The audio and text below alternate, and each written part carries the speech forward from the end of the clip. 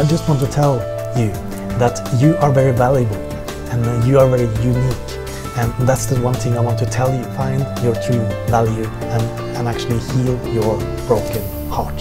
Find back to who you truly are.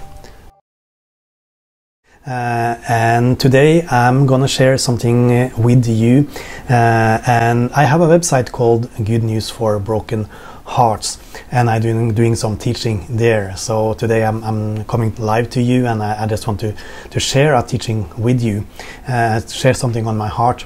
And I'm going to share a question that many people have, and many Christians, they struggle with this question, and I'm trying to answer. I want to try to answer that question today. And I also want to just to remind you that you can also download some of my teaching, or most of my teaching. Most weeks I have a live stream like this, or I'm recording our teaching also, and putting it out on podcast. So I have a podcast almost every week. In English I'm not able to do it every week, but it will be quite regularly I will make a podcast. So please feel free to go to my website, goodnewsforbrokenhearts.com, and you can find a link there and download this teaching. And also, if you want to donate something to this ministry, to this the teaching I'm doing on the internet, feel free to do that also. And you can find a link to PayPal on my website, goodnewsforbrokenhearts.com. But the question I have for you, or the question that many Christians have, is this question: can I lose my salvation? So, but this question I want to ask today: can I lose my salvation? And actually, what I'm going to say now, for many people, they're thinking maybe he's a heretic or something like that, because my answer to that question is actually, you cannot lose your salvation. And maybe you're thinking, what are you talking about? You know, I'm sure, are you talking about one time saved, always saved, that I can go out and sin as much as I want, and I won't lose my salvation, and it's okay to sin? Do you say that it's okay to sin, that we can go out and sin as much as we want, and there will be no consequences, or it's okay with sin? Is that what I'm saying? No, it's not. And I'm going to explain for you. But can I tell you, in the Bible, it doesn't say one place that you can lose your salvation. Like in the same way that I can maybe lose my wallet or something like that. It's not like something you just suddenly lose. Salvation is not something you suddenly lose. For instance, if you fall into a sin or something like that, and then suddenly you lost your salvation. It's not like every time you fall into a sin, or if you do a big sin, you fall out of salvation, and you fall in again if you maybe confess your sins or something like that. And many Christians, they believe that, they think that, they feel that, or they unconsciously sometimes they kind of think that.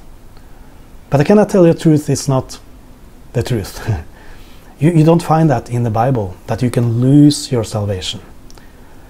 And I know that this the greatest fear that many Christians has, as I already told you. It's the greatest fear, and then the question I have most on my website, I have a Norwegian website too, and I've been doing this and I'm teaching on the internet. I've been doing that for actually 15 years, probably about 15 years. I've been teaching on the internet. I started with MP3, and then I like for 8 years ago I started with video, but I had done this for a long time. And one of the main question I have is this question: have I lost my salvation, or have I done the unpardonable sin, and so on? Those are those questions I often get. So it is one of the fears, the main fears that many Christians have. And maybe it's about, maybe you slept with someone, or you slept with your boyfriend or girlfriend, or you get drunk on a party or something like that, and or even it can be that you got angry at God, and you cursed God, or you said a curse word, and because you said that curse word, you are thinking that you have done an unpardonable sin, and you're not on the way to heaven again any longer. Or even it can be that they're thinking that God hasn't forgiven them, or even rejected them in a way, or lost their salvation until if they have done a sin, and they are kind of, God has rejected them or lost their salvation until they confess that sin, really confess that sin, and with tears and everything, and maybe even sins that you have done many years back. If you need to remember all your sins you have done, and if you don't do that, you are lost, or you're not saved, or you have lost your salvation, or something like that. If you are something you have forgotten, a sin you have forgotten to confess. And with this, there's sometimes there are questions that rises up, and with this, do I say that it's okay to sin? And I want to say, like Paul is saying, no, not at all. It's not okay. Sin is not okay. I never said that, and I never will say that, and the Bible never say that. It's actually talking about sin as an enemy, and it wants to fool you. It wants to tempt you, and to do sin, to be you. And when you're doing sin, you are slave to sin, and God and Jesus doesn't want you to be slave to sin, and it has negative consequences for you and for other people. But what I'm saying is that you don't lose your salvation when you sin, or if you do a sin or fall into a sin.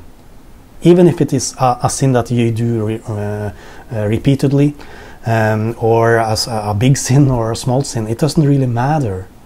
You don't lose your salvation by doing a sin. And that's probably my main point. You don't lose your salvation by that. And as I said, you don't really lose. To lose your salvation, I don't believe you can do that. And with that, I also am not saying that one time saved, always saved. That you go to heaven anyway. If you have said yes to Jesus, you go to heaven. It's still a choice. And I will come back to that. But it's still your choice. If you want to go to heaven or not, it's still your choice. You can still choose to not go to heaven. You can still choose to go to another place, a hot place.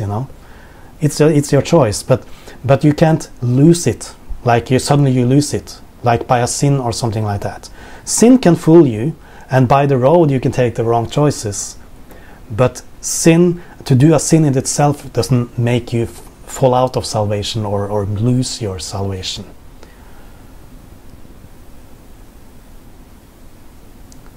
So again, my point is this, that you can't not lose your salvation, but you can deny Him.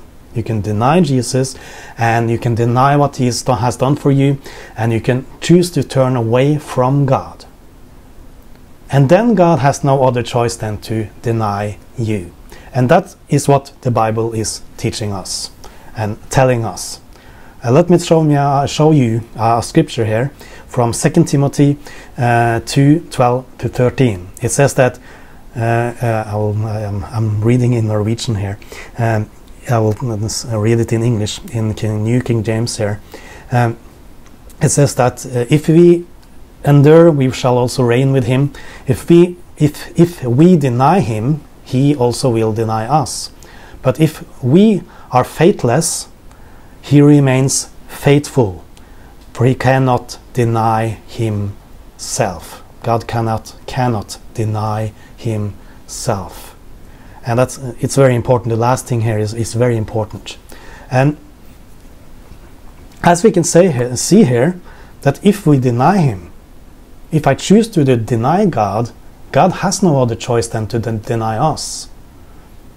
But if we are faithless, or if we are faithless, it means that if we do a mistake, if we do a sin, He is still faithful. He has still forgiven your sins. actually God forgave your sin once and for all 2,000 years ago on the cross. He has forgiven your sins, and that is, He is faithful to that word. He has forgiven you. So yes, you can be faithful, you are unfaithful, or you can fall into a sin, faithless, and you can fall into a sin, but He is still faithful, and He cannot deny Himself. So He is still forgiving you. His forgiveness is still there for you. But you can take a choice to deny God. And as I said, if you deny Him, you don't give God a choice, another choice, then He deny you. So with this, I hope you see that I'm not a universalist who say that everybody will go to heaven one day. I'm also not a person who's saying that one time saved, always saved. I think you can still choose. You can still choose to deny Him, to deny God.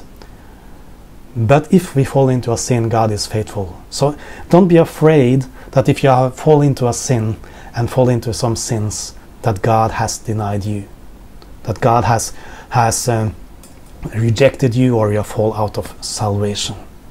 Even if it should be the 1000th time you have done the same sin, God is faithful towards you, and He has forgiven you all your sins. Even if it should be a big one or a small one, God has forgiven you. In Psalm also it says that He don't do with us after our sins, or He don't repay us by our sins when we do sins, when we do mistakes. In Psalm 103:10 is talking about that. I'm reading from Norwegian again here, so I'm translating it directly from Norwegian. But God will never punish you or reject you for your sin anymore, because God, the punishment for your sin was paid for once and for all. He punished sin once and for all on a cross by Jesus, and He forgave you all your sins, both in the past and also in the future. For 2,000 years ago on the cross, He did that for you. So it actually says there are other places in the Bible too where it's talking about that you can deny God in a way. In 1 Timothy 1:19, you can read it for yourself. I just mentioning it here. It says that you can deny Him, and also in Hebrew. But we are not of those who draw back to perdition. It's like we're going perish. Perdition here, it's like we're not drawing back to get perished, but of those who believe to salvation of the soul, or the saving of the soul. So it's talking about you can draw away and get perished, go to perish. We can choose to do that. So it's a choice we can take. So that's my answer to this question. Can I lose my salvation? I say no, you can't. But you can choose to go away from Him. You can choose to deny God. You can choose to deny Jesus, and He has to deny you. So don't do that.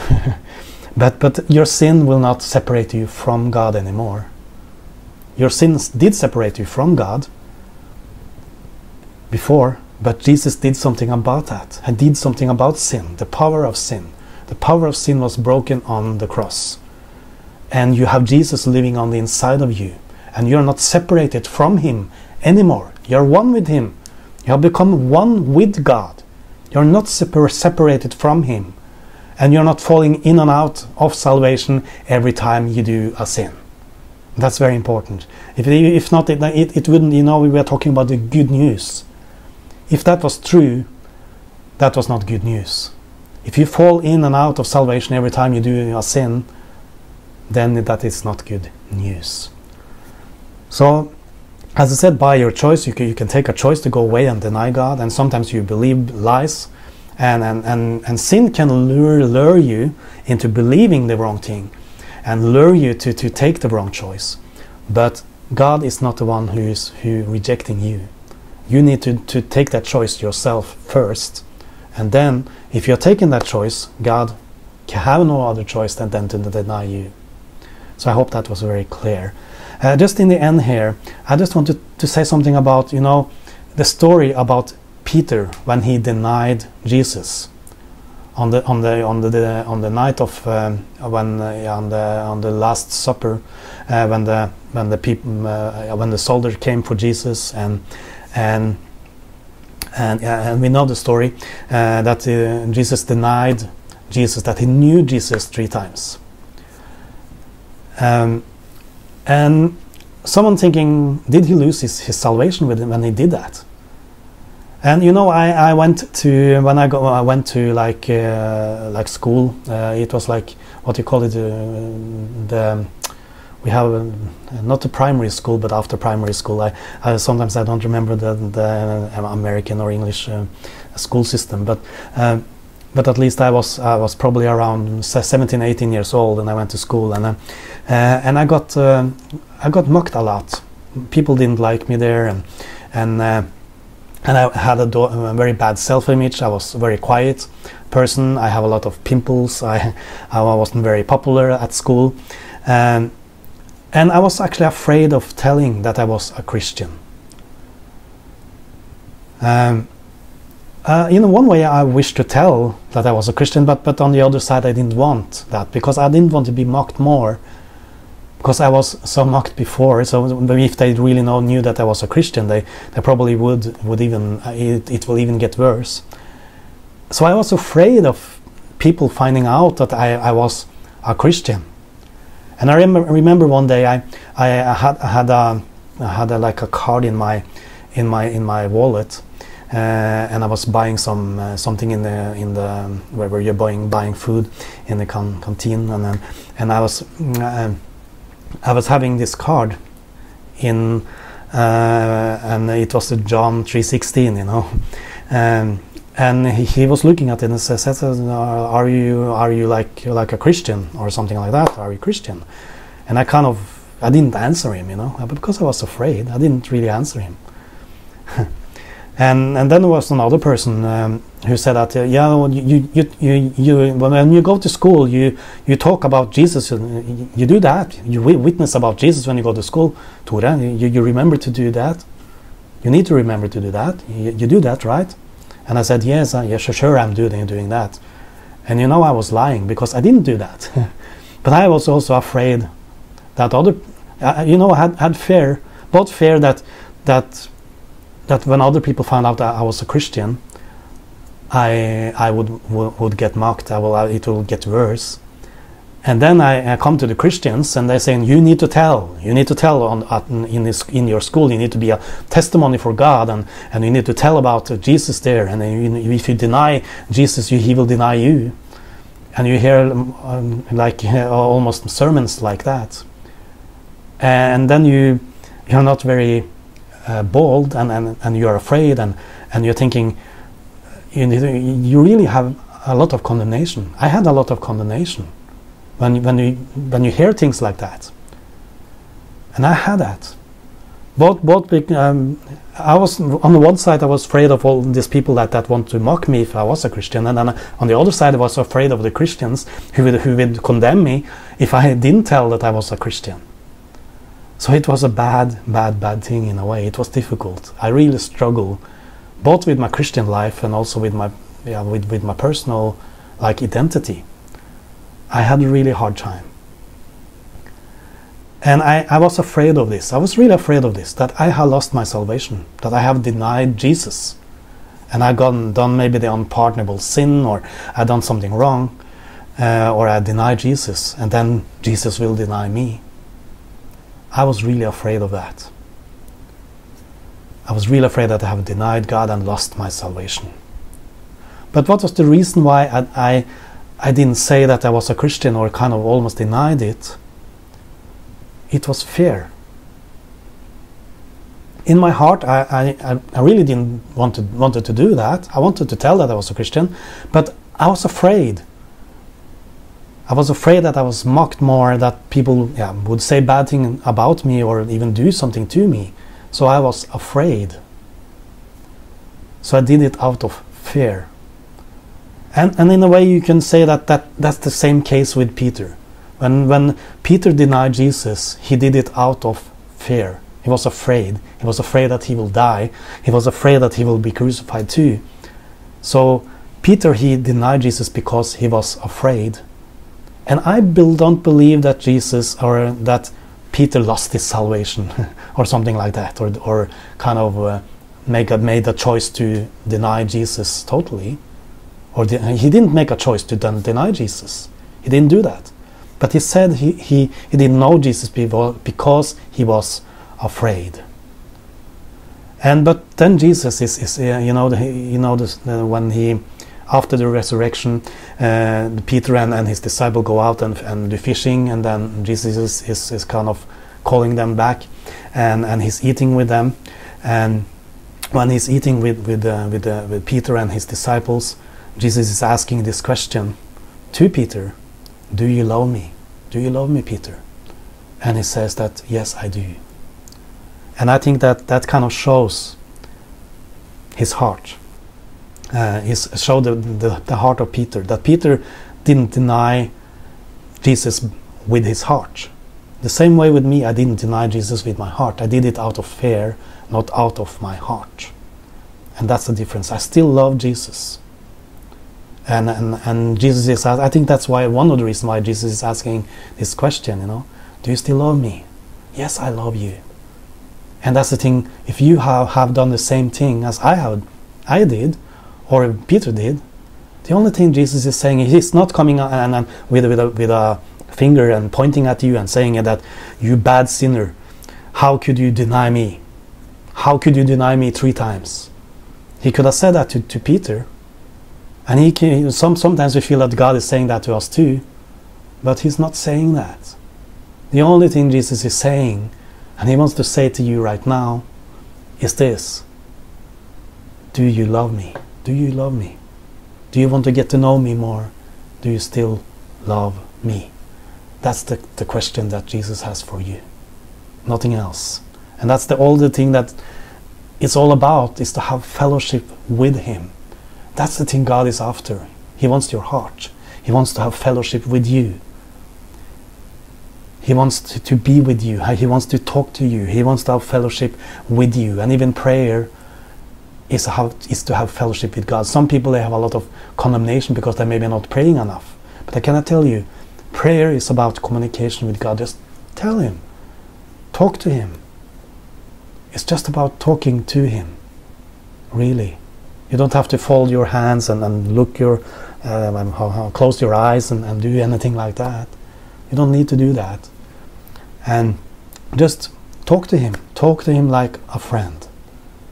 And have a relaxed relationship with your Father, with Jesus. Have a little relaxed relationship with him. That's what it's all about. And yes, it's good to pray, and I'm not against prayer, don't misunderstand me. But prayer is mainly to communicate with God, to have communication with God, and everything is about that. And also let me say this very clear to you. And it will help you to have boldness too, and to have the security that you are saved.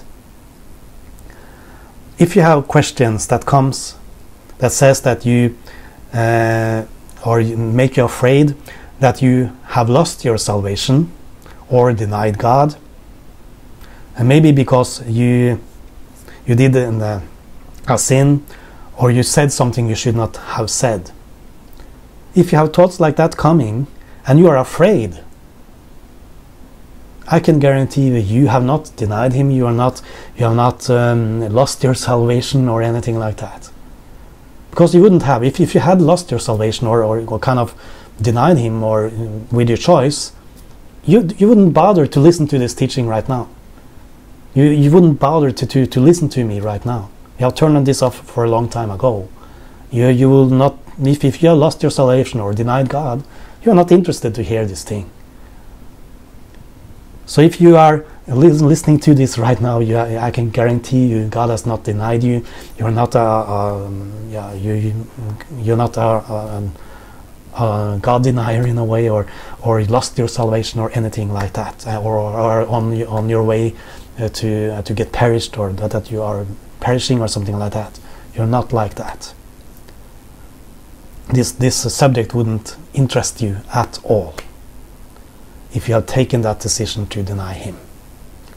So I hope that this was very clear for you right now, and I hope that you can be safe in this, that God loves you, that you have not lost your salvation, or you're not denied God, but you are on the way to heaven. You have God is for you. He's not against you, and if God is for you, who can be against you? God is a good God. He wants the best for you. He has the best life for you, and don't be afraid. Don't be afraid of other people either. Don't be afraid of people either, because God is on your side. He's always with you. He will never leave you, never forsake you. That's the promise you have in the Bible. He also said, all who comes to Him, He will not push away. It says in the Bible, I think it's in John maybe, where it says that all that came to Him, He did not push away. Everyone that comes to Him, He receives. Yes, you can choose to deny Him, but I'm sure that you have not done that. If you're listening to this teaching, or watching this teaching right now, you have not lost your salvation, or you are not denied. You're not a God denier, because then you wouldn't have listened to this. So this is what I had for you and today. And remember to, if you are Norwegian and come into this teaching, I have a Norwegian version of this teaching too, and I even have a whole series in Norwegian about this subject. This was like a snapshot of a big subject actually. But I hope that I have helped you today, and I hope that you see that God, you're loved by God. God is a good God. He's for you. He is not against you. And yeah. So and still have a blessed Sunday.